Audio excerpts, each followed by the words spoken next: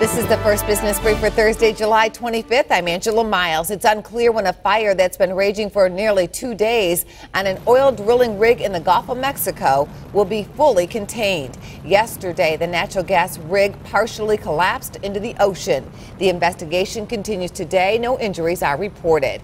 The leaders of corporate America admit they have too much power. A new survey finds 75% of business execs say they consider political giving pay to play. 90% think there should be stricter limits on how much money can be spent on elections. Many surveyed also believe public companies should disclose political contributions. And here's one for gadget fans. Google has just unveiled its new Nexus 7 tablet. The sleeker, higher resolution tablet is less pricey than Apple's iPad, which could give it an edge in the market. That's a first business brief. I'm Angela Miles.